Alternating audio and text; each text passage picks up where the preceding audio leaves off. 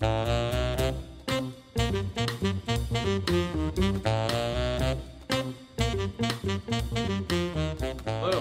Hey Jay. How are you, Patrick? Good. How are you doing? Good. Nice to meet you. Meet you as well. Should I have headphones on or how's our audio and stuff? It sounds pretty clear to me right now. How about myself? Yeah, very clear. Um, yeah. Yeah, no, I hear you well. Okay, cool. So before we start, just give me the proper pronunciation of your last name. I don't want to mess it up. It's Soluri. Okay, I was pretty sure, but I wanted to be positive. Okay, great. So yeah, let's get into it, man. Before we get into the Hot Toddies band, jazz band, I wanted to ask you just a little. It seems like you have a very interesting upbringing. I wanted to ask you sort of about your upbringing and musical path, if you would. Sure. I mean, I grew up taking music lessons starting around 5, and was taking percussion using the Orff method when we were. I have an identical twin brother, so we were taking lessons as kids, and then I moved into drum sets shortly thereafter. I think I started playing drums around 7, and that kind of played throughout high school. Was in indie rock bands and that kind of thing, and then when I got to college, I went more liberal arts and I went up to Bennington. So I studied drumming with Milford Graves, and they had a jazz program up there, but it was a little bit more free jazz. But I just ended up discovering classical composing, which was sort of a surprise. I got really interested in like Stravinsky and the early ballets and stuff like that. And then kind of really dove into that. Tobias Picker was up there. I started studying with him, and then I realized I wanted to kind of get a little more serious about it. And then I transferred to Manhattan School of Music as a composing major, classical composing major. So I kind of went down that path. And then when I started that, I just dropped playing drums, and then, got my undergrad in composing, minor in piano, and then did graduate school, had a fellowship for opera composing down in Louisville. And then right before I went there is when I discovered swing dancing through my twin brother. And then, I was doing a lot of composing, but then I kind of started getting back into the jazz world and kind of started putting on these events. And, and then kind of fast forwarding, I just, I've always composed and done projects, but then I realized I was missing the spontaneity of jazz and drumming and kind of the in the moment playing. And then kind of right before the pandemic started, got into playing drums again through the New York Hot Jazz Camp, which is where I met Gabe, who I started the band with. Okay, so you and Gabe were the primary sort of central figures for starting the group? Yes. Okay, cool. Yeah. So I mean, it's quite a path. I mean, the classical composition, operas, and then back to drumming, and then swing music. So when it comes to jazz drumming, I guess, are there any major influences that you have that you could share? Yeah, I mean, it's kind of eclectic. Like, I grew up listening to jazz. Both my parents were very much into jazz, so I kind of grew up listening to big band and stuff like that. So there was always, I remember as a kid watching, the Buddy Rich drum battle with Animal, and loved that. And then in high school I was very into classic rock. So there's obviously Bonham and that whole thing. And I got a kick out of the fact that my 1920s bass drum is the same size as Bonham's bass drum. It just weighs like 20 pounds less. Okay. Yeah. So I mean, there's a lot of different things. And also, when I was studying with Milford Graves, we did a lot of African percussion and kind of interesting, rhythms and things like that. So it kind of comes a little bit from all over. Great, cool. And then, so in terms of swing music, swing bands, I mean, you said you grew up listening to some of it. What was the concept when you put the band together? How did it come about, really? Well, as I'd mentioned, I met Gabe at the New York Jazz Camp, and my friends Bria Scomberg and Molly Ryan were running that, and they had asked me to help promote it. Okay. And instead of paying me, I was like, hey, can I just take the camp? you know, because I missed playing drums, and I'd kind of been thinking about it for a while because I've been producing a ton of events through Prohibition Productions, which is my production company. Mhm. You know, at the time we were doing about 100 events a year, and a lot of them are geared towards swing dancers with live music, sort of like trad jazz, hot jazz, but a good chunk of those events are for swing dancers. And I, you know, started swing dancing in grad school, and that had become part of my social life. Right. So when I took the jazz camp, you know, it was a trad jazz camp, so a little bit more hot jazz oriented. But when Gabe and I met, we kind of connected, and you know, afterwards we got together to play a little bit, and we realized, you know, we were having fun, and I was telling him about the swing dance world, and we sort of did a couple of small gigs here and there, and kind of pushed that in the direction, because there's, you know, the reality is there's not really a ton of bands that really play for dancers. There's a lot of people that, a lot of bands will say, oh sure, yeah, we can play for dancers, but in terms of like, you know, can you go to a, you know, a swing dance, you know, with a couple hundred swing dancers and keep them dancing all night is very, very different than having a few people dancing. So, you know, because of my work producing all these dances, I was around some of the best swing bands in the city and even in the country. And that very much informed what I wanted to play, how I wanted to play. And Gabe and I really kind of dug into that. And we, you know, kind of spent the first, I guess it would be about a year and a half exploring all that and kind of, you know, getting our craft together. And then of course the pandemic hit. So right. Yeah. And it seems like you got, so you, it seems like you started the band just kind of right before the pandemic. Is that correct? Yeah, I mean, I guess we really were starting to play. Our first few gigs, I think, were in like 2018-ish. Okay. The camp was in 2017. So you know, by 18-19, we were starting to play. We actually started recording the album that we were releasing in 2019. So it was just a little over a year after we kind of started putting things together. So it's been an interesting journey, you know, considering like that album really charts a lot of kind of where we started and kind of where we're going. Right. Yeah, but it seems like even during we were pretty creative during the pandemic. It seems with the videos that you guys put out and stuff. What was the one with the puppets? Is that 5 o'clock coffee? Yeah, that's actually an original that Gabe wrote. And yeah, so during pandemic, we were, I mean, obviously all musicians, you know, especially in New York City, was really tough because, you know, we were stuck here. No one had cars, no one had gigs. You know, it was really difficult. But one of the things that I started doing is through Prohibition Productions, I started doing this live stream where I'd bring bands in, you know, from the swing world, and we'd kind of do things. And, you know, a lot of musicians were experimenting with this whole, how do you do virtual music, right, you know, with Zoom and things like that.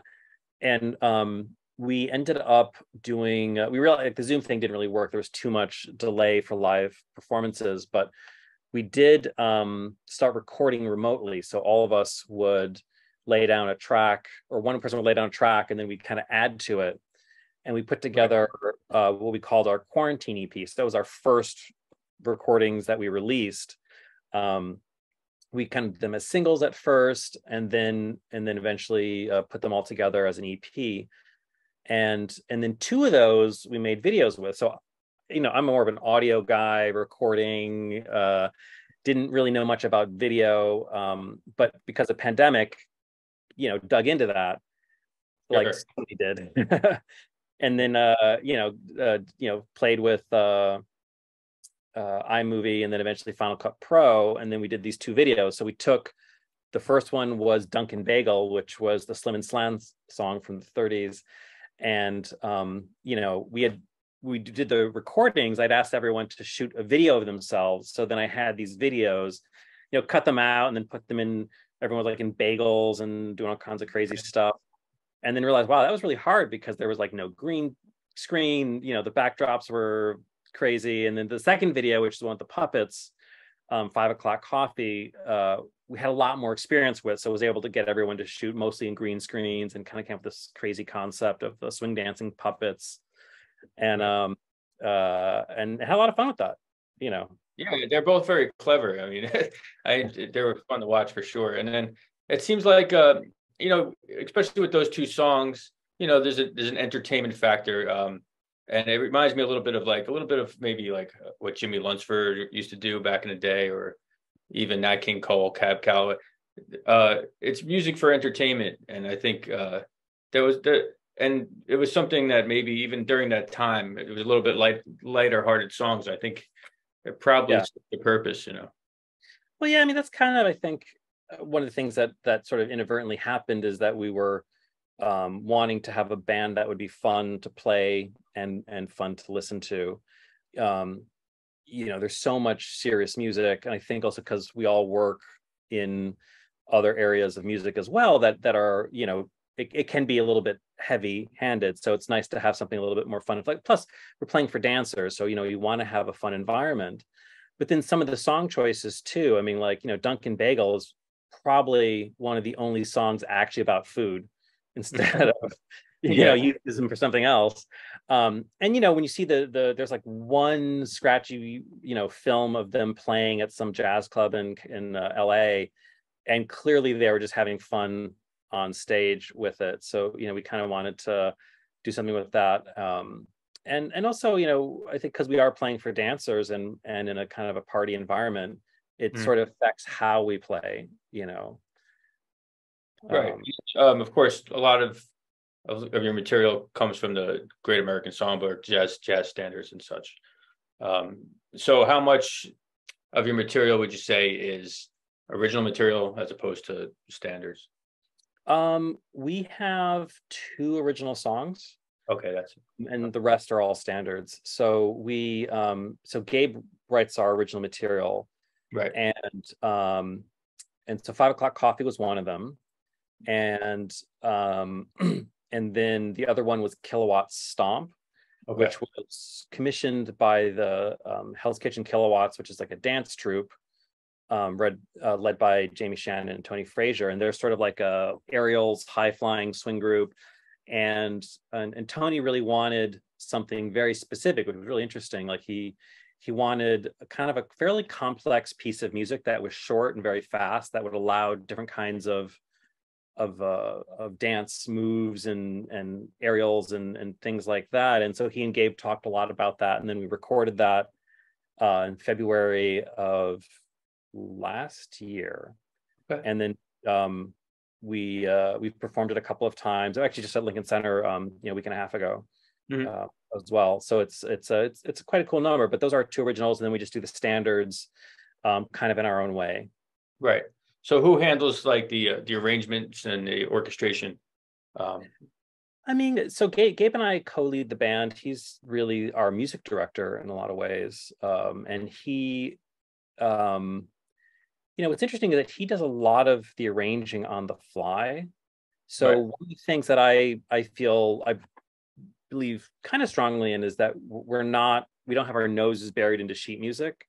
And, you know, having worked with a ton of bands, I mean, and obviously no judgment, but I love it when a band is aware of who they're playing for, and they're connecting with the audience, and they're not just like staring at a piece of paper. Right. And, you know, I mean, it makes things sometimes a little messier, but when it also can make things really exciting. And so Gabe, I think without realizing it, is just incredibly good at arranging things on the fly. And I mean, like when we played the Lincoln Center a week and a half ago for Summer in the City, and we probably had the largest number of musicians we've ever had on stage. We had a lot of special guests. Okay. From Swing World and Hot Jazz World and stuff like that. And what was interesting is that we didn't have anything necessarily written down, but Gabe was able to it looks effortless, but he's also incredibly talented, but he was able to kind of really arrange in his head on the fly in the moment. And then going back and listening to some of the videos and watching them, I mean, it sounds like we're playing charts. Yeah. You know? Yeah. And I guess probably just from playing so frequently, and it seems to me, I play in a band that's we do swing type material, and sometimes the things that happen organically, and if you're able to shift, for example, if people aren't responding to the song and they're not really dancing, you know, you're going to cut a solo here or shorten the arrangement. I'm sure it's not an issue with you guys, but you know, it's that you sometimes you come to those great moments because you're not so buried into a chart. Would you agree with that? Yeah, I mean, you know, I also think that different things work for different musicians. So, you know, like myself and a bunch of other musicians have played a lot with Gordon Webster, who is, people don't really know outside of the swing world, but in the swing world, he's like a rock star, like probably one of the most famous swing musicians like playing around right now. And he has this crazy energy, but there's no charts. And a lot of the top swing musicians have played with his group at some point. And you know, it was interesting for me kind of coming at this a little bit later than everyone else, is realizing that there's this energy that comes from that. You know, it's a little bit chaotic, but there's an amazing energy that happens when you're really in the moment and you're really listening. And you know, I think because the Toddies we play every Wednesday at Somewhere Nowhere. It's kind of been our weekly gig for the last year. We just had our 1-year anniversary. And one of the things I've noticed, I mean, because I'm sort of still like the newest of all the musicians, you know, that we work with, but I just realizing it's kind of like, you know, cooking or something like that. You just like the choice of which musicians you bring in is so important because it, you know, the way that people listen, the way they listen together, the way they interact. And, you know, I've been kind of experimenting with that, especially over the last 6 months. And figuring out kind of like where we have great blends of people working together and that communication happens, because some people it's just natural and some people it's not. And I think for what we're doing, it's really, really important. Yeah. So do you have a different sort of lineup? I mean, is the band pretty set with who you have, or is some people moving in and out depending on their? There's a lot of movement. Yeah. I mean, one of the interesting, like when we played Lincoln Center, I realized like, wow, I got to hire a photographer to take a band portrait, because the first time we have all the musicians in one place. Right.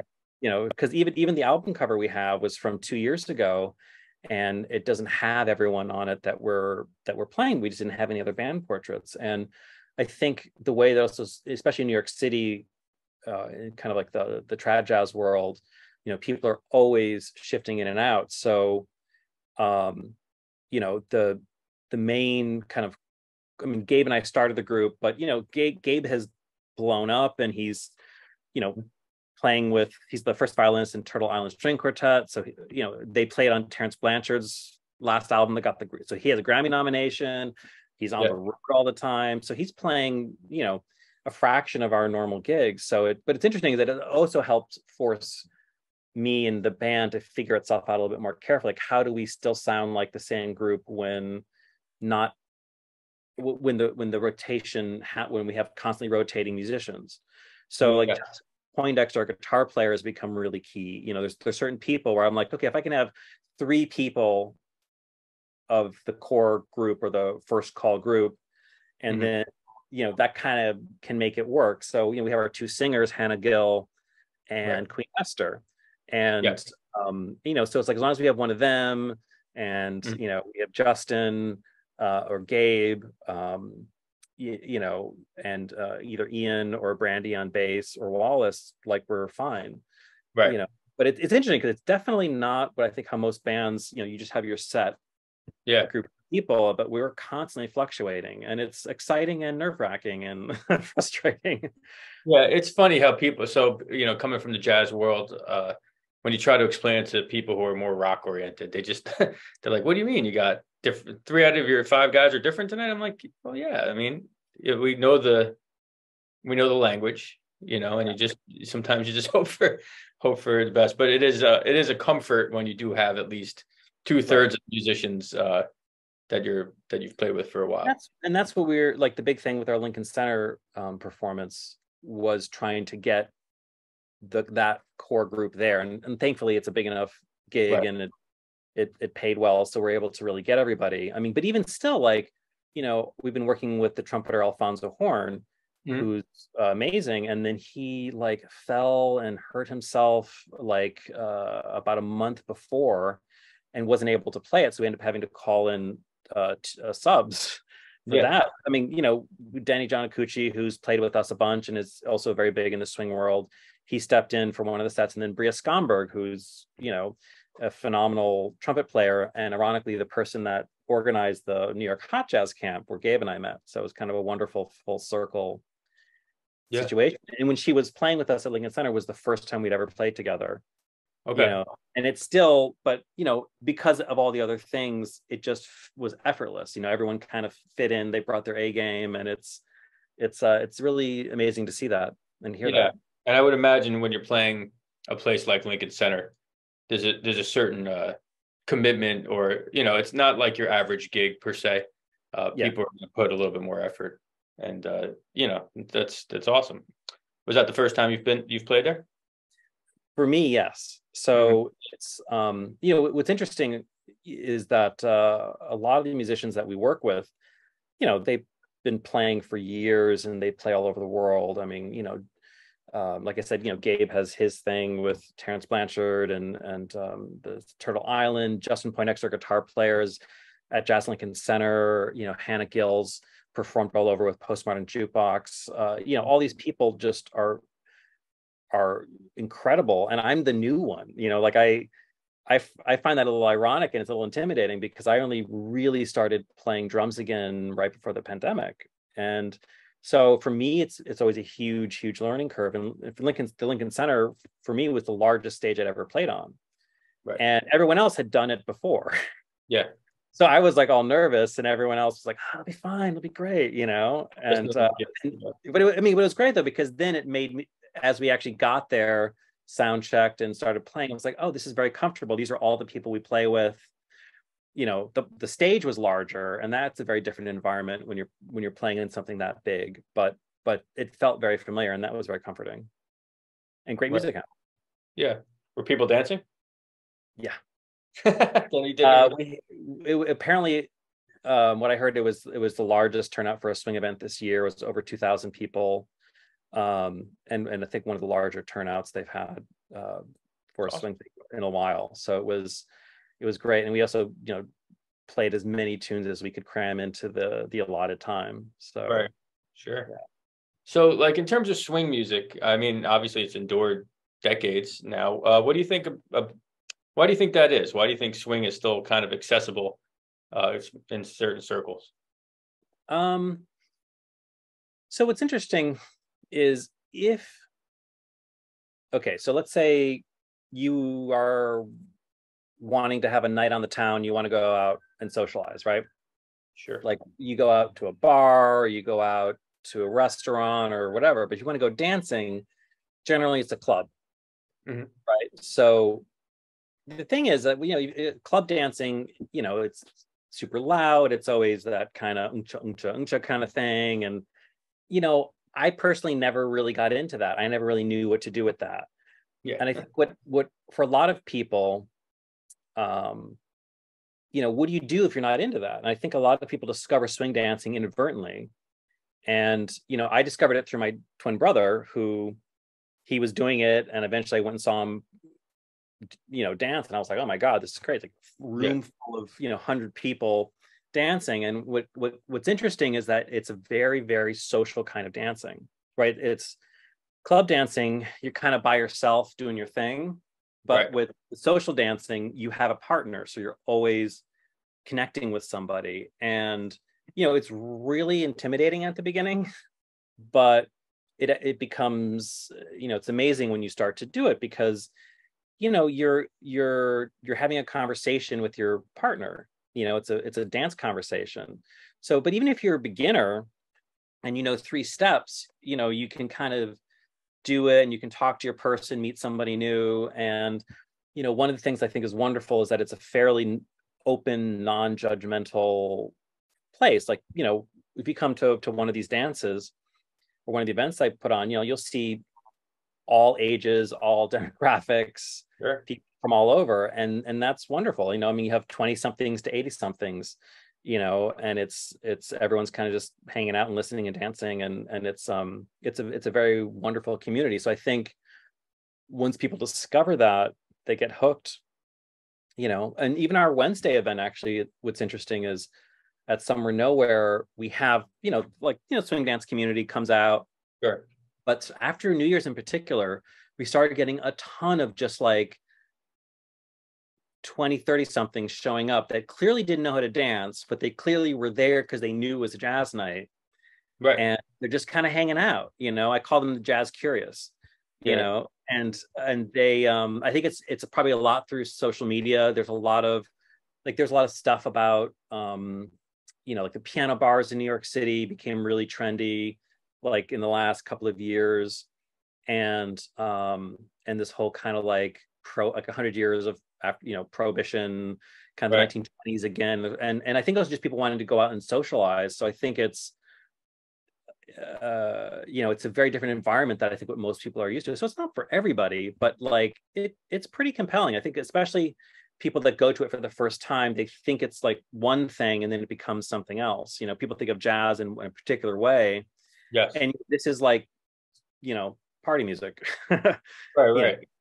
Yeah, I mean, it's obviously very accessible, and it's interesting you mentioned like some people just coming to listen as well, which was, has always been kind of the swing tradition, especially when it got towards the 40s, where with Duke Ellington's bands and some of those bands where the music became almost a little bit more, not always just geared for dancing and a little bit more orchestrated, or maybe that's not the proper word, but there was an audience for just the listening. So the music is so fun and it's so freeing that it allows you to have that, to move, and it could almost be a backdrop to your experience dancing. But as a musical form in itself, it's pretty compelling. Yeah. I mean, also coming from the classical world, there's sort of a similar thing of like, what's serious music and what's, more cerebral music and things like that. And I always felt that was a little bit elitist. Like you can have both, Yeah. just, and I think and it was always weird for me when I was in conservatory, in the classical side, that like the jazz musicians called us legit, Right. which I always felt was just totally unnecessary. Like it's not any more or less legit. Like you can't most classical musicians can't sit down and improvise. Right. In the same way that a jazz, it's like everyone has their own talents that they're trained for.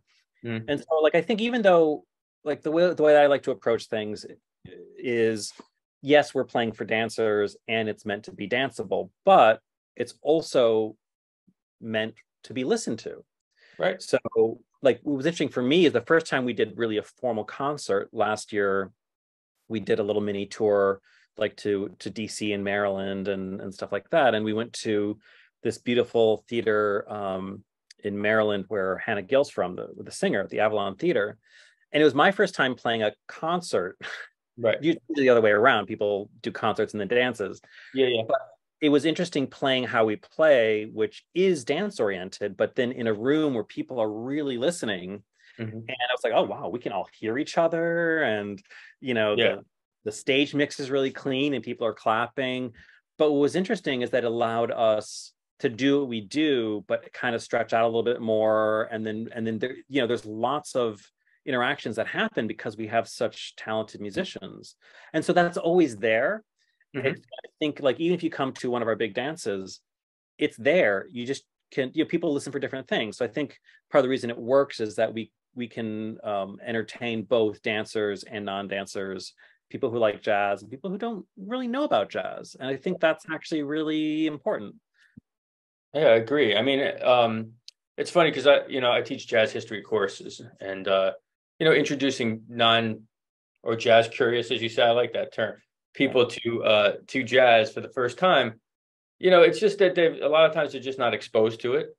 And then of course, a lot of the gigs that I do now are sometimes restaurants or small clubs or some theaters and things, but people inevitably always seem to come up and go, I didn't really know much about jazz, or I didn't think I liked jazz, but like hearing it live gives a different experience, And I think that's sort of to your point, right? I mean, just that exposure to it really kind of washes over the audience, you know. Even what you're saying, I mean, I think coming out of the pandemic, everyone realized how much we took for granted live music and the difference between a recording and hearing something live. I mean, it's a massive difference.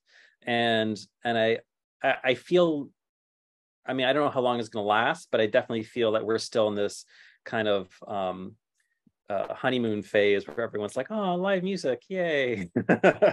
Especially in New York, you know. And it is this small sort of renaissance period. And I think swing music and swing dancing in particular is a perfect example of just that need for social interaction, especially after months and years of not.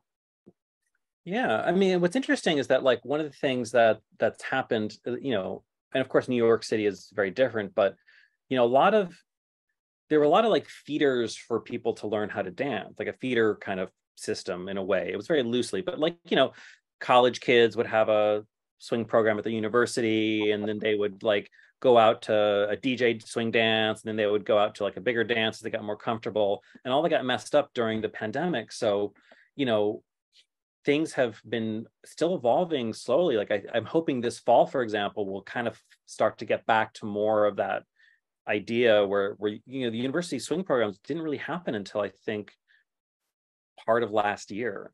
You know, so you know, it's still kind of, we're still kind of coming back from that, and there's still a discovery process happening.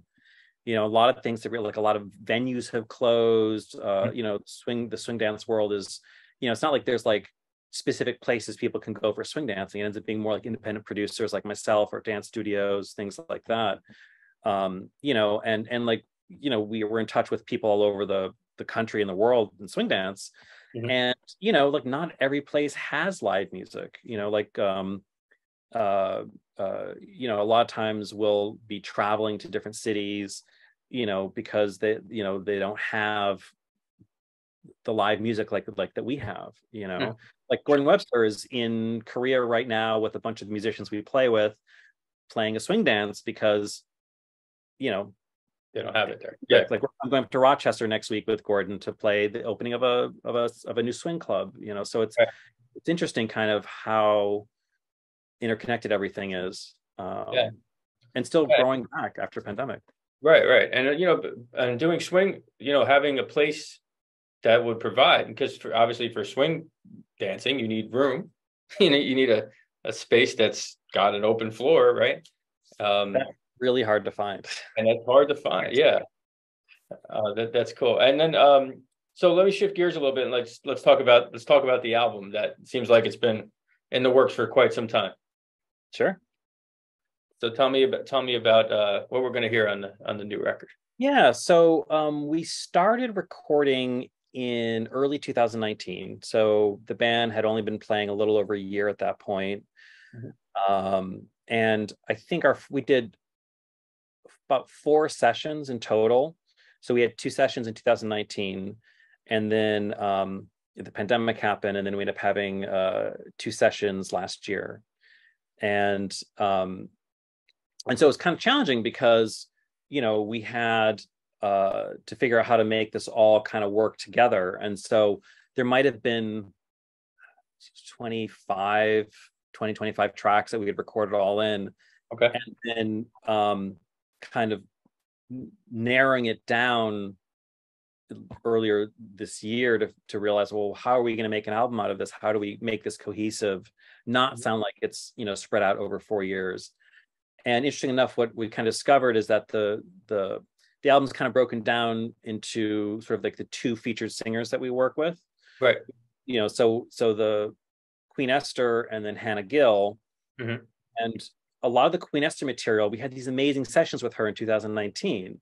So those tracks tend to be from 2019 with Esther as our featured vocalist. Okay.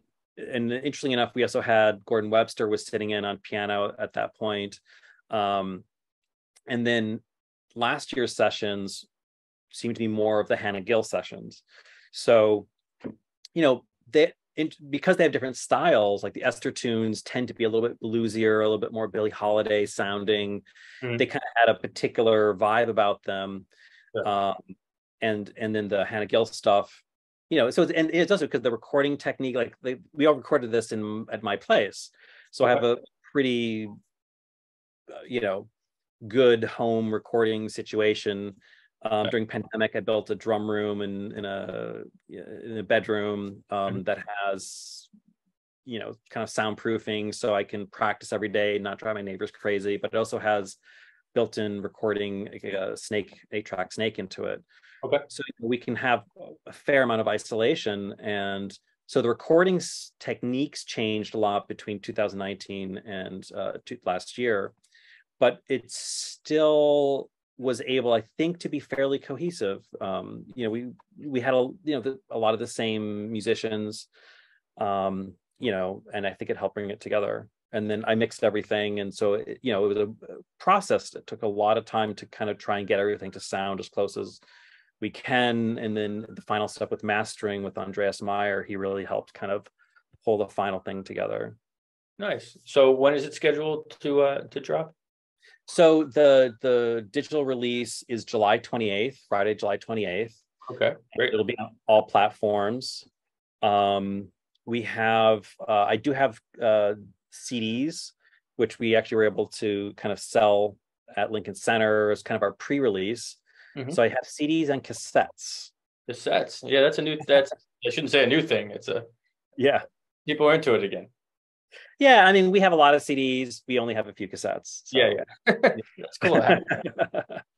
That's cool. So every Wednesday night, somewhere, nowhere, that's Gotham Jazz. Correct.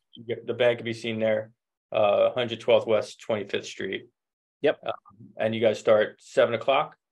7 is our DJ, and then 7:30 the band hits. We play till about 11:15. So we do 3 sets.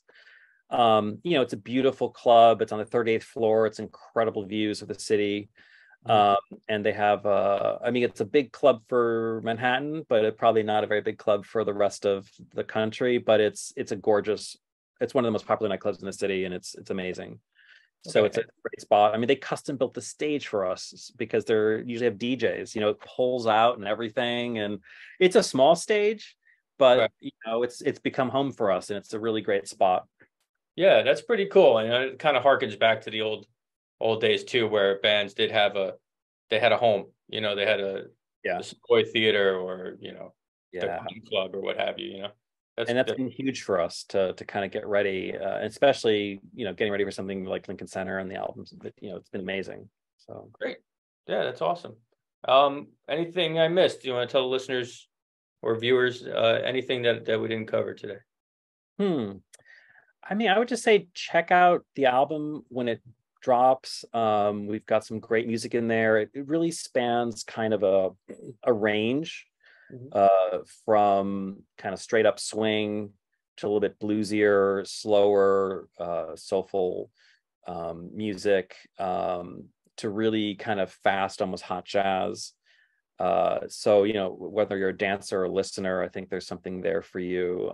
We try and have fun, and hopefully they will too. And we're going to be putting together some videos in the near future, and trying to put together a release tour and try and get out there a little bit more.